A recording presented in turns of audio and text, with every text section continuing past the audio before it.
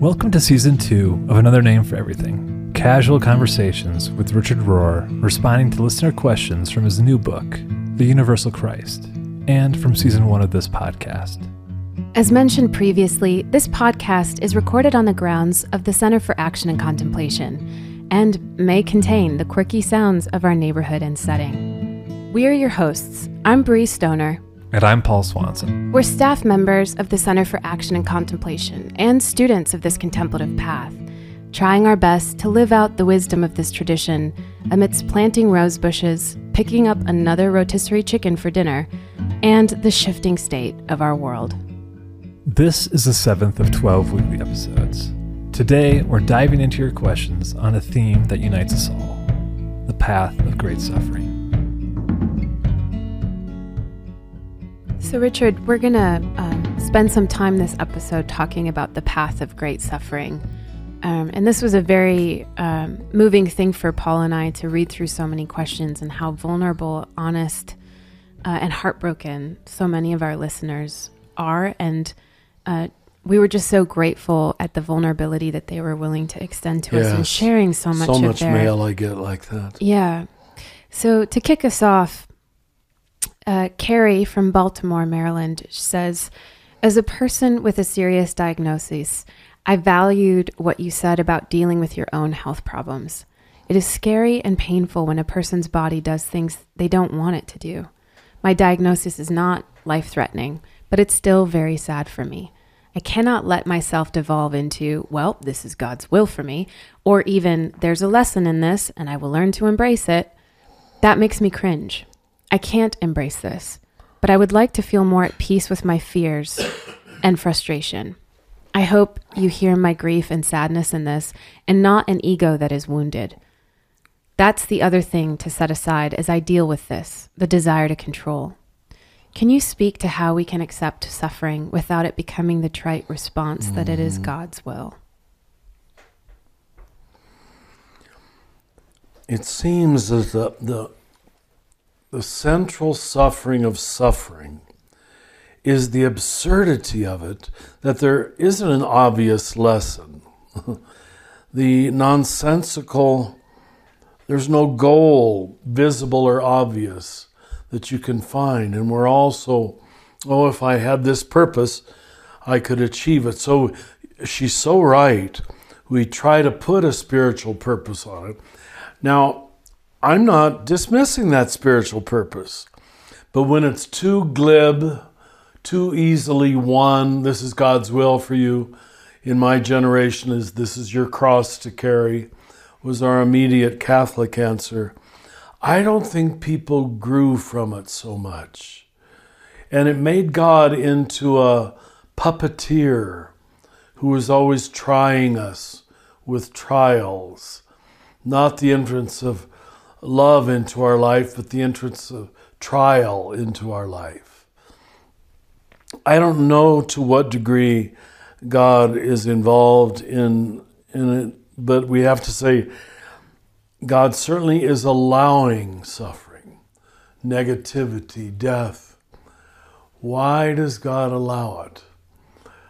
It seems that it's the necessary pushback in the whole movement forward of personal evolution and historical revolution. There has to be loss, there has to be absurdity, there has to be tragedy. I mean, is there a single novel that we take seriously that is not about tragedy in some way? And it's our dealing with that by which people come to depth, to wisdom, and to love. Now, does God maneuver that whole affair? I don't know. I know many people afterwards say it feels like it. Like I say that now, after the several brushes with death I've gone through, I look back and I say, oh, you allowed it to come at just the right time, or it wounded me just enough without destroying me, so I can enjoy the grace of it, but it's always after the fact. When you're in the middle of it, it just feels like hell, inconvenience. Why me? You get into the self-pity thing real easily. But she's real upfront about this temptation. It's very sad for me. I cannot let myself devolve into this is God's will for me. Or even there's a lesson in this. She's avoiding glib religious responses. That means she's holding it rather than resolving it. And as you well know, I've always seen the cross as the holding, not the resolving. The very gesture of two nailed hands is I'm here with it, and then the women standing at the foot of the cross, not wailing, not trying to protest, at least in the accounts we have, just standing there holding. It's a learning of the meaning comes from the holding itself, the time experience itself. And beyond that, I don't know what to say, except that the holy and wise and compassionate people I've met in my life have always gone through it, at least once, usually more than once. I so appreciate that she names that the other thing that she's learning to set aside in the midst of her suffering is the desire to control. Yes. And how suffering puts us in touch with how much of our lives we live with the illusion that we can create control or that we are in control. And it seems like that's one of the painful gifts of suffering, is that it wakes us up to the recognition of, I can't change this. I'm not in control. Yeah. I'm not in control. And so then I think in some ways that answer, oh, well, it's God's will, is almost like the human projection of like, well, if we're not in control, somebody's got to control this, because otherwise how do I trust? How do I relax into it? So it gives me compassion for that, the ways in which a lot of people, well-intentioned people, meaning well, will say things like that when you're going through suffering, like, oh, well, it must be God's will, or I'm sure this is going to mean something one day, and when you're in it, that's not helpful. The existence of suffering in this world is very clearly saying God is not in control. And the fact that we projected that God always was almighty has done us a real disservice. And that's why for me the cross is the symbol of God not being an almighty God, but an all-suffering God. It doesn't resolve it again, but it softens it. If God is participating with us in solidarity in the suffering, somehow I can bear it. My grasp around it is softened. Yeah, it's that difference between what you were saying, Brie, right? The person who comes and says, this is God's will, versus someone who comes and just sits with you in that tragedy, and just not looking to resolve it for you, not looking to explain it away, but just sits in that grief with you. Mm-hmm. Thank you. That's good. Continuing on this theme of suffering, Ross from Manhattan, Kansas asks, how do we think about suffering in the midst of a Christ-soaked world? Don't we just end up effectively saying that Christ animates suffering and bad as much as life and goodness? I'll tell you, that really fascinates me. I've never had anybody state it that way. Christ animates, that means gives soul to. Gives soul to suffering and bad. I think he's right. I think he got it. Of course, he's a Kansas boy. We're always a few steps ahead of everybody. Right down the road from where I grew up. I'm just learning from it as I read the words again and again. Aren't we effectively saying that Christ animates suffering and bad? He gives soul to it. That's what animation means. I think that's an interesting spin, because when I first read it, I interpreted animates as is causing it. Oh. But I like the distinction you're making, and I think maybe that's the interesting spin that you're finding, is that Oh. If we say animates as meaning gives soul to, or weaves soul. I know Latin too much. Yeah. That's the reason. Please stop being so smart, Richard. It's just not helpful. Became alma in Spanish. It was anima in Latin. Right. So that makes sense to me when you say if it's about giving soul to or weaving soul into, I can feel Christ in that. Oh, yeah. But if it's about causing, then... But I guess we don't really know what Ross meant, do we? Which one? Can we call him up He might quick? mean what you said. But we don't want to say Christ causes suffering. He uses it and allows it. That would be my way of, if that's what he's asking. This next question is painful and hard, and I think illustrates so much of what we experience when we're in the midst of suffering. This is Nick from Australia. He says, "The idea of resurrection in a universal way has been growing in me for years.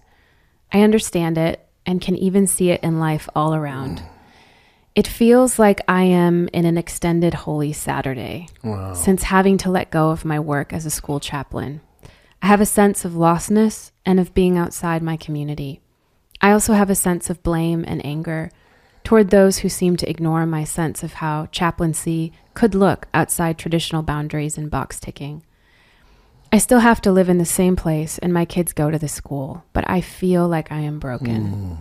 How does forgiveness set us all free here? How can I find a way forward that's not bitter or victimized? Where are you, resurrection?" Wow. So how do you still find solace even when we feel isolated? Well, you can't self-engender consolation. You can hope for it. You can even intentionally choose it. But he seems to read himself very well. I'm in an extended Holy Saturday. I can think of experiences where, particularly with communities, churches, where decisions are made that are painful, or, where maybe the church community takes a direction that's not the direction that you believed in, or that feeling that he's describing, of feeling like he's on the outside now, and yet he still has to continue to be enmeshed in this community. I can feel the anguish that he's pointing he's toward. Still in the middle of it. He is in Holy Saturday, but that he knows it and could take a time to name it, admitting his own weakness. All the elements are there for resurrection. It's just time now, it would seem to me. That the fact that he doesn't want to be bitter, can recognize the state of victimization as a dead end. I don't think he's going to end up there. That's easy for me to say. I'm an outsider. But I can see why he was a chaplain. But isn't it painful when it's the belief community? I take that to be the case. Maybe it was a Catholic school or Christian school, that they are the ones who cause the pain. Yeah. The cross is usually caused by your in-group, sometimes by the out-group. And I think that was the whole symbolism of Peter betraying him, Judas betraying him, the apostles running. That's the betrayal that hurts. I thought you were my friend. Other people's who I get hate letters, and people who I don't know, I don't care that much. It hurts for 10 seconds, but then I'm over it. But the loneliness of suffering, because those who I thought I was in union with, in fact, never really understood me. At least that's your fear. Then is there something wrong with me, or what did I do wrong? He's going to go through all kind of levels of self-doubt, self-critique, anger, blame. The easy way is to blame somebody else, but he's already recognizing the need for forgiveness. I think we have been very weak on teaching the absolute centrality of forgiveness to understanding the gospel. It's not you might need to do it. It's in this experience that you found your life in a different place. You have to be betrayed at least once. I think so, if I can make a dogmatic statement. Forgive me for sounding dogmatic. You have to be used, hurt, wounded. That's the whole meaning of Jesus in his resurrected state in every gospel, carrying his wounds. He's saying this is part of the deal. And we call that in men's work the sacred wound. The wound that is not projected elsewhere, is not used to feel sorry for the self, but becomes the way through. So he's turning his wound into a sacred wound, I think. Yeah, you can really hear the anguish, and I think about those seasons of life where there is that betrayal, and then also your prayer even hurts because it's just longing, it's just groaning, right? And That's good, Paul. The way he even names it, the Holy Saturday. Is Easter Sunday ever going to come? Right. And Speaking to that longing, in our previous episode when we were spending some time talking about embodiment, and I feel like we're very anemic in understanding the ways in which grief is very physical as well. And for that reason, seem to not remember that we need to take care of our bodies while we're going through experiences of deep grief and suffering, and how important it becomes to you to move your body, to go for a walk, to feel connectivity with more than just what has happened to you, you know. I mean, I know Cynthia Bourgeot tells a story of her teacher sending her out to just chop wood. Now you need to go chop wood, and making that a spiritual practice of conscious labor, of moving the body, of breathing, of doing something physical, of exerting yourself a little bit as a recognition that this vessel that you're in is also experiencing the grief. I don't know. I feel like I really wish in the moments of great anguish in my life, I wish that I had more people pointing me toward the body. And because in a way, it's like not trying to solve it, but just another way to be with, another way to be in that liminal space. Yeah. It's like you hear about animals, right? After they go through a traumatic experience, they'll lay down and shake. Because birds will shake. Yeah. Shake it off. Yeah. Yeah. Very good. So helpful. And here's a question that I think made both Brie and I weep, from Doug in Ames, Iowa. He says, "Thank you for these tremendous podcasts and for everything you do for so many people.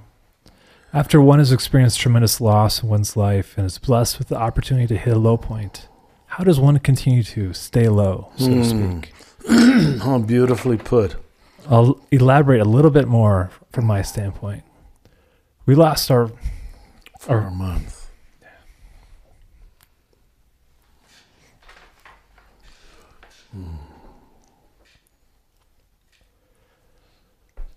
We lost our 4-month-old son, Ben, to a terrible disease, had our rainbow daughter, Carolyn, about 8 months later, only to find Carolyn has the same terrible disease Ben had, which is pulmonary vein stenosis. Carolyn lives today at almost 3.5 years of age, truly as a testament to God's healing grace. My journey through this brought me so far down into such a place of helplessness, especially after we found out Carolyn had PVS, that I had felt my heart open up to so many. My empathy improved so much. However, our society, media, and life in general challenges me to keep this open heart of mine as open as I'd like it. How do we humans focus to do the work to sustain this open-heartedness? Again, thank you for all you do and how you've helped so many, including me. God, that he has enough space in his heart to want to thank me at the beginning and the end when he's gone through so much. How do we keep it? I hope this doesn't sound like a glib answer. But you've heard me say that the fruits of love and suffering can only be maintained by some contemplative practice.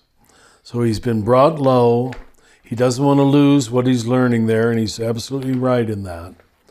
So unless he can find something to protect the natural tendency for his heart to close down, to become cynical.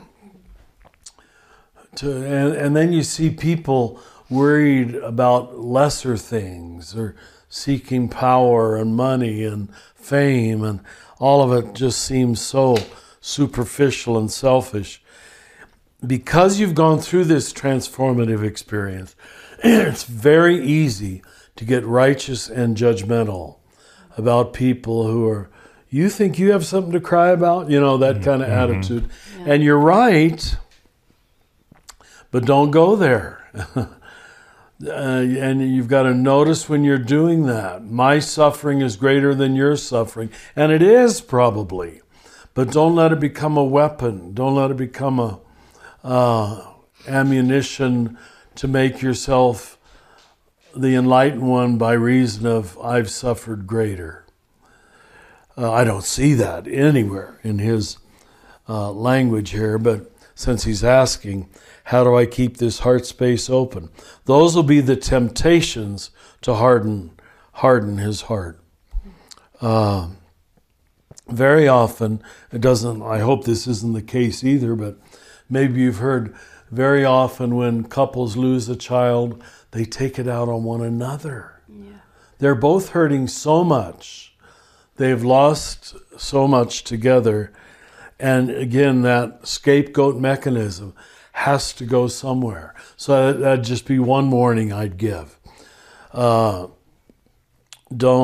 hope we don't lose Caroline too. But when couples find themselves with the children out of the room, can you imagine the tendency to just, if only you had. I haven't been married, but I would think you would do that. So it's just a warning with no indication that what's his good name? Doug would do that. Mm-hmm. And what does that look like for you, Richard, knowing that we're all inundated with so much of the suffering in the world? How do you help keep that space open in your own heart to be able to let that impact you and how you participate in the world and serve and love others? I honestly feel, just last night watching the news, like I'm doing it less and less well. It's just how much absurdity can the world carry? Every single story on the local news and the national news is of human cruelty and gratuitous human cruelty. Just people going in and shooting up stores. And where is this coming from? Has it always been that way? Has it always been the gratuity of it? Killing people that you don't even know. You don't even have a grudge against. But my inner wound and anguish is so great, I've got to take it out on an anonymous object. I don't understand it. And again, there's no, very often, not always, the people in power, at least on last night's news, in the army or in the police force, were just as bad as the victims. So it's not like one side's always glorious and the other side is always terrible. It's like this poison is everywhere. So I'm not... my prayer this morning was just show me how to draw upon a deeper love. I choose to draw upon a deeper love because it isn't coming to me naturally right now. There's a anger at the world. Our mistreatment of refugees, our mistreatment of almost everybody but white rich people. I mean, it's coming down to that. What has the land of the free, the home of the brave become? I'm I'm just showing you that I'm not dealing with it very well right now. I'm feeling heartbroken, mind broken by what the world has become in my lifetime. Because I grew up in the 60s where it was all the opposite. It was all, everything's getting better and better and better. And it was so hopeful. Vatican II, civil rights movement, anti-war movement. And now here we are in white privilege and racism all over again. It's heartbreaking. So I hope I'm not adding to your pain. But this must have been the absurdity that not just Jesus himself felt, but the 12 and the women. And it's come to this? Were we just kidding ourselves? That's the terrible, and I've had those thoughts. Am I just creating a wishful thinking worldview in all my books and talks about resurrection and grace and love? Am I just whistling in the dark? I do think that sometimes. And then I get even more hopeless that this is all a made-up story that I'm using to convince myself. I think that points to the, I think you're embodying the importance of owning grief and doubt as part of the process of resurrection. That to just glibly try to bypass or jump over or dismiss or downplay the very real suffering that's somehow woven into the fabric of this cosmos would be to deny it, would be to deny this very cosmos, would be to somehow not participate in it. And I think there's something about grief at this level of suffering. I think about Doug, and it's like he has Carolyn now to look to in this way of appreciating the miraculous. What an absolute lens cleanser, where so much of us are living entitled and blind, unaware of all the privileges that we take for granted. You know, here's Doug, and he's got this child that now reminds him on a daily basis, and his grief of the loss of his son, to live from a level of, I want to stay awake. How do I stay awake? How do I not miss this? And it's deeply moving for me. It makes me think how much more we need to be listening to the suffering. We need to be listening to those on the margins. We need to be paying attention to those who are fully awake because their grief has made them so. Yeah. There's this essay by this author, Silas House, and the title, which I love so much, is The Grief of Loving You. The grief of loving. And I just think that's just, it just is a pithy connection of it all, right? Wow. Tracy from Charlottesville, Virginia, says, my question is probably one of theodicy. How do you explain when great suffering results in a person decompensating or narrowing, being essentially spiritually or emotionally destroyed? My mom was mentally ill. She died a month ago. Great suffering contributed to her jettisoning community and becoming more narrow and dualistic. How am I fortunate enough to find suffering transformative, but the same seems to irreparably damage others? That is so true. The same suffering. I've met in the same family, 2 kids will have absolutely different responses to the same absurdity, whatever it might be. And she's seeing it. Must be very painful that it was her own mother. Is one of theodicy. And as you know, theodicy is the whole science of God and suffering, God and death. It seems like it'll never stop, but I keep coming back to, we can't keep thinking of God as almighty. That's what creates so much of the problem. Now I know logically, rationally, isn't that what it means to be God? To have gotten this whole thing started and to be in control of everything? Why does this apparition of a suffering God come into our lens? And we call it Christianity. But Christianity still mostly teaches an absolute, omniscient, omnipotent God.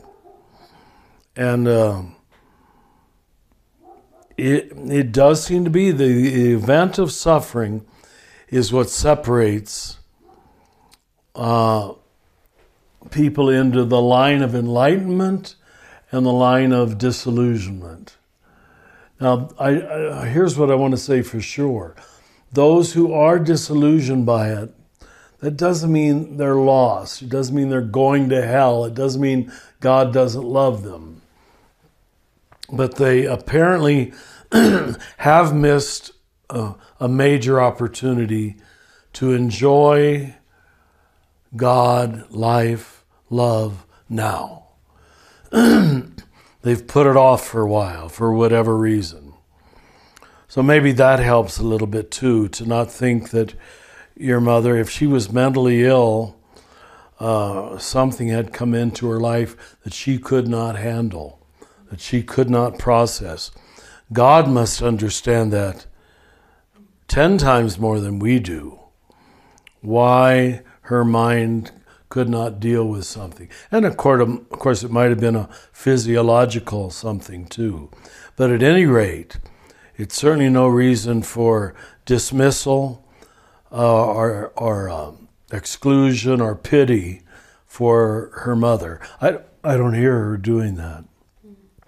Well, it does say she jettisoned community and became more narrow. So I guess that's her pain to see what her mom did. It is painful that what she brings up is the reality that sometimes it seems like arbitrarily even suffering will make one person open up more and soften up more and be more vulnerable, and for other people it seems to shut them down more, harden them, spiral out more.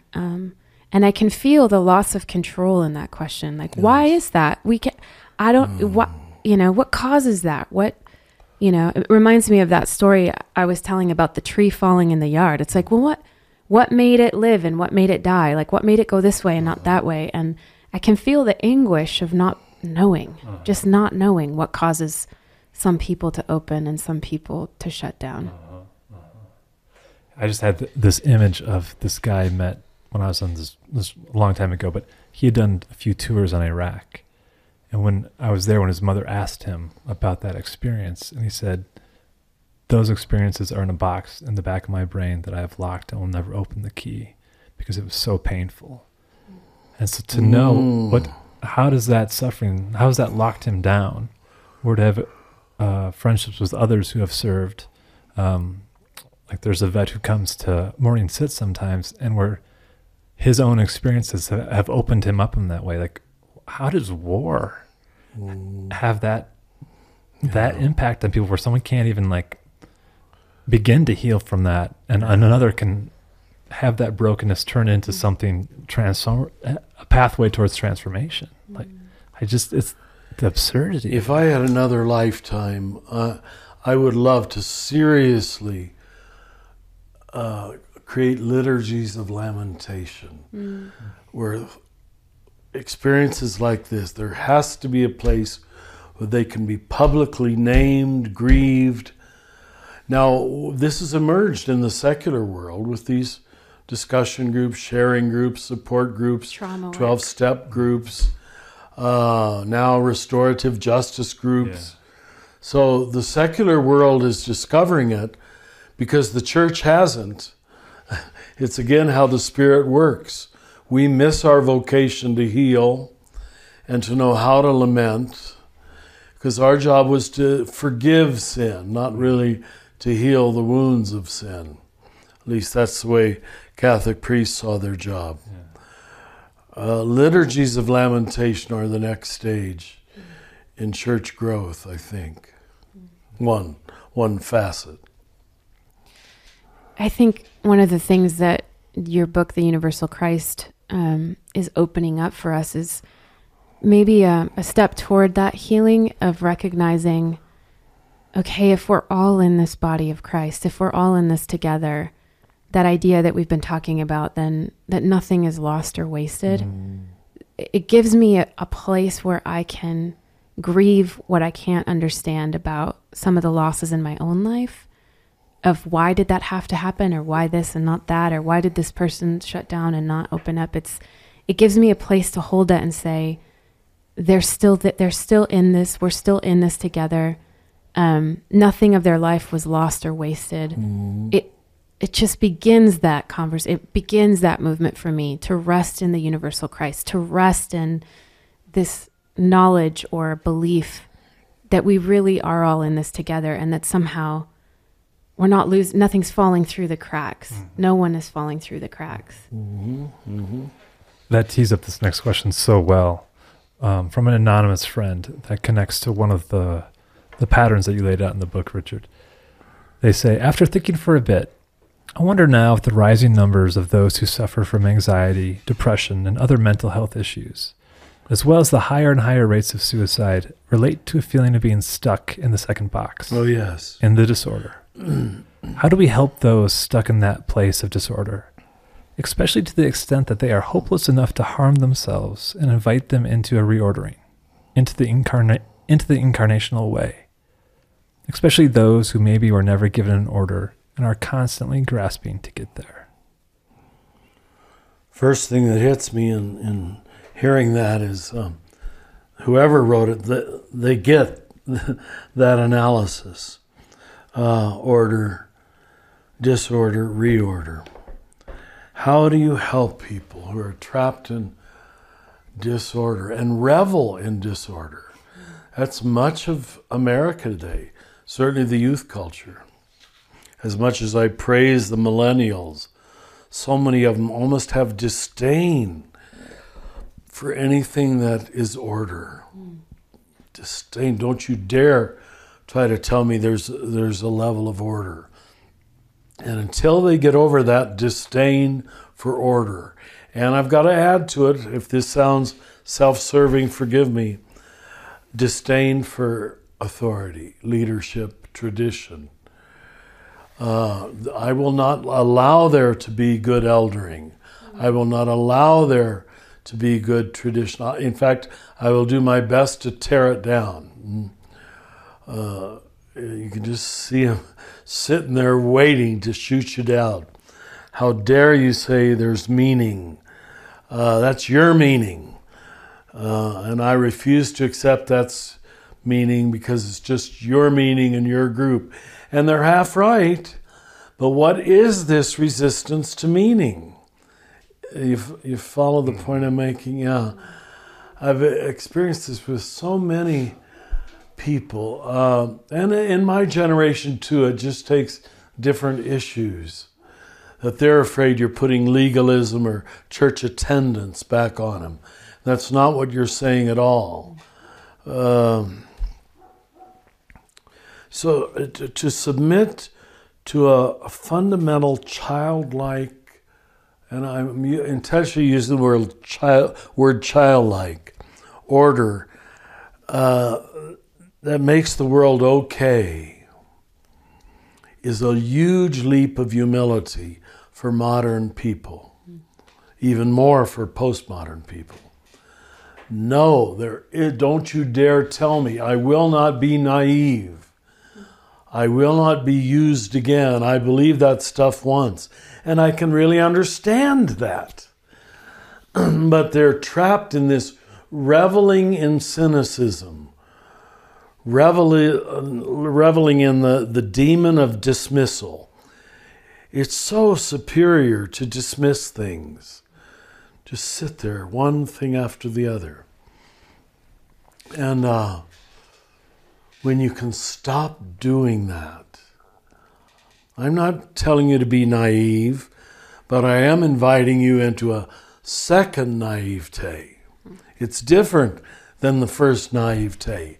I know all the absurdity. I'm willing to struggle with the nonsensical character of everything. I've been hurt myself, and I still opt for life and love and goodness. That's reorder. He or she is really asking the big question for this period of history. In most of previous history is, in Jesus' lifetime, how do we get people out of the box of order, which was legalistic and unreal and impossible, and get them out of order. Now it's get them out of disorder. So seems like we've lost a lot of the. I think part of what I'm locating is part of the causal point of so much of the anxiety and depression in our time is the loss of the institutions that used to create coherence for us, that used to allow us to would give us a healthy, coherent worldview. And so with the decline of those institutions, with the decline of this fragmentation of our worldview that you're talking about, this postmodern, everything is relative, there's no one truth, there's no one thing, there's no universal message, has left many of us feeling like, I can't go back to the belief system of my childhood because that was too narrow. That's first naivete. And I'm stuck in this sense of disorder of like, well, that didn't work, and I know that doesn't fit anymore. But I think many of us have been hungering for I want to believe in a coherent worldview, but I need it to incorporate more than the first one did. And I think this is part of this movement with this teaching in the universal Christ is, I think from a theological standpoint, we really need more coherent worldviews that encompass cosmology and positive anthropology, because otherwise we've got nowhere to go. Mm-hmm. We stay stuck in this disorder place because we can't fit in the shoes that we outgrew of the more narrow faith-based coherences, the coherence that we grew up with. Mm-hmm. So speaking to that kind of collective universal view and coherent making paradigm, Peter from London. Can I just say, something you said just really struck me regarding just meaning is struggle, right? It's a struggle to live a meaningful life or to find meaning in a way where, as you said, it was being handed on before, like this is the meaning that you should aspire to or connect to. Yeah. And that's been let go of. But it seems to be in that midst of trying to reframe meaning and trying to relate to it in a new way. And it is going to be struggle. Like it's not going to, our previous history of having it be an easy meaning that was given to us no longer works. And now we're blazing our own trail of the struggle of meaning in a way that we potentially haven't had to do before when we were growing up because it was handed to us. So it is a new practice for those of us who are seeking a new way of connecting to a coherent universe. Yeah. Yeah. And it almost seems as though the meaning we're learning to live into now is one of process. Yeah. Which is how when I hear you say, like, God is in this with us. Yeah. Therefore, it's not, we can't just jump ahead to an outcome of heaven or hell. It's how do we trust meaning in the midst of not knowing, which is much harder. Much harder. Much harder. So Peter from London asks, you talk about suffering, including mentioning the three wonderful Jewish women, Eddie Hilsom, Simone Weil, and Anne Frank. I understand how my suffering connects me to the world and that God suffers too. It is new to me to think about how I can help God with God's suffering. Could you please explain this a little bit more? It's an astounding concept, isn't it? I think it demands a high degree of love. Now, as long again as God is the puppeteer and the Almighty One, and we are the victims of His choices, and He is usually a He in that paradigm, to actually be so in connection with this God that you can allow God to be vulnerable before His own creation, not suffering for it, but in it. Change the preposition. This is, as you know, why I'm so hard on the atonement theory. And people wonder why, because it was all God is suffering for, which really kept the subject and the object split. We were the object of God's suffering and the cause of it in many of our churches. Your sin causes God's suffering. Do you see how this is 10 levels beyond that? To say, I just want to lessen God's pain. And the only way I can do that is, as Paul says in Colossians, to make up in my own body that all Christ still has to suffer. So that's the most clear line for the sake of the whole body. But you only see that in rare people. But the reason I had to mention it in this book is because here they are, all women and all Jewish. And it's sort of a necessary humiliation to Christians who never think of God as suffering in them and with them, although we should have been given that direct lesson from the cross. But instead we made the cross into a transaction. Dang it. Once it's a transaction, the distance between God and the soul is maintained. Oh, he's being nice to us, but he's not with us and in us, like us. That's what the cross was meant to say to humanity. God is in us, with us, like us, not just for us.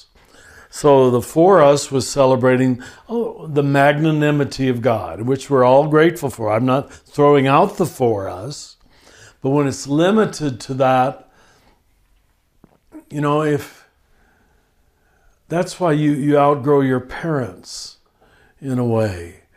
I like Mother always helping me, but how wonderful it's going to be when your kids come back to you as adults and you can walk at their side and let them give to you.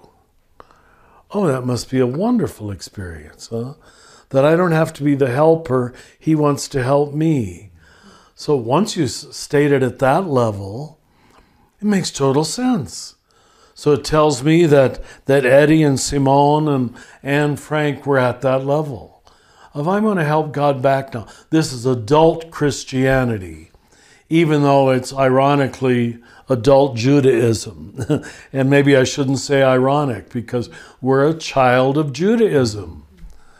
And I love to say it that way. We're a child of Judaism. And just as maybe a small percentage of Jews got it, but most of the prophets, that's the level they were at. They wanted to lessen the suffering of God by telling Israel how stupid it was. Join with me in lessening the suffering of God by healing the world. It's just high-level love. And I bet you, as adults with your own parents, isn't it nice to go home and do something for Dad or Mom in their old age? Oh, it was such a delight. My dad drove me all my life and loved cars and was a good driver. When he was such an old man that he couldn't drive well, and I got to drive him, I just felt this is so neat. Why was that so neat? I don't know, except finally the playing field of love is somehow equaled. And that's the equality of lovemaking that Jesus gave us through the incarnation. That we matter, our love matters, our giving matters, and God wants us and allows us to give back to God, and apparently God takes some kind of delight from that, as you will from your kids. A whole different kind of delight. And as you take when you give it to your parents. Thank you for centering in on that. Thank you. It's one of my more central points in the book. The big fancy word for that in theology was patripassionism. The Father suffers. And at a certain point, I think it was in the first millennium of Christianity, patripassianism, I don't know if I'm even pronouncing it right, was condemned. You may not say that the Father suffers. Only Jesus suffered. See, I think that was wrong. Someone who was teaching patripassianism was right. It's a suffering God. Jesus is not different than the Father. The Father is not different than the Spirit. They learn it from one another. The whole Trinity is the suffering of God. Jesus just makes, or Christ, in Jesus, just makes it visible, tangible, touchable, so forth. Yeah. To kind of set up our closing, I've found that for whatever reason, I have a place that I tend to fall apart, which is my kitchen floor. I don't know if it's because that's usually when the kids are in bed and they're down and I'm cleaning up the kitchen. That is the point in the day when, if I'm experiencing grief, I can finally let it out. And I'm fascinated by the relationship of that point when we finally break down and are finally vulnerable enough to cry, to weep, that those are the moments of my most honest prayers, where it's just bare heart to God asking for help without any eloquence whatsoever, and with a deep recognition of my own brokenness, my own imperfections, my own faults, as well as my own grief that I carry. So that as a setup to our question, I wondered if, Richard, if you, I don't know if you have a place that a place where you break down, and maybe what your most recent kitchen floor moment has been. You know, it's so funny. I have a niece who years ago shared an almost exact thing. She had one of her children, she had 5 children, who just would not stop crying. Morning, afternoon, and night. Can you imagine? Well, you can as a mother. The sense of helplessness. What am I doing wrong? And she told me one night how she finally got this little boy to go to sleep, and she just fell on the kitchen floor in front of the refrigerator and just sobbed. Just sobbed in a complete mess of helplessness. I remember so feeling for her. What could I say? What could I do? But have I had any such experience? You know, the place in my little house, my little hermitage where I live, the exact spot where I had the heart attack is my prayer place. That's where I sit and have it. And I was sitting there. I thought I was having a holy experience. Oh my God! Only you, Richard. Only Your heart was on fire. Oh, my God, on fire. Oh my God! And then when it got painful, it didn't go away. I waited about 30 minutes, and then I called a staff member. I think I might be having a heart attack. Since then, that has become the place where it's safe for me to feel almost anything. Self-hatred, self-pity. It's really safe. And I keep thinking another heart attack is going to happen in the same spot. The way your mind works is silly. But it's like I died here once, as it were. Then I didn't die. They drove me to the emergency room, even correcting me all the way. Don't you call an ambulance next time? Well, I don't want to die in an ambulance. I want to die with a friend next to me. So it all worked out. But because I went through that whole thing, my kitchen floor is this place in my little house where, and this is just a recent experience, where I passed over somehow from death to life. And ironically, that seems like a safe place now.